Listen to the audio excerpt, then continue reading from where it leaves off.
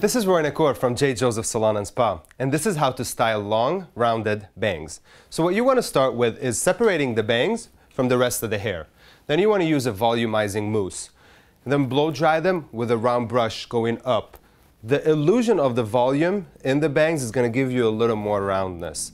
I also realize some of you have a strong cowlick in the front, and it sometimes separates those bangs and it makes it hard to make them nice and full and rounded. What you want to do, use a paddle brush, and with the blow dryer kind of go on the roots and almost kill that cowlick, going back and forth until you dry the roots. What happens is the cowlick gets smoothed down and you can start with a round brush and blow dry it going upwards. Again, the volume is going to give you more of a roundness. As soon as that is done, what you want to do is just grab the ends of those bangs and a little bit only on the ends without going close to the roots, because you want to keep the volume. Kind of smooth those ends out. It's going to give you more of a nice, beautiful, rounded, tamed kind of look.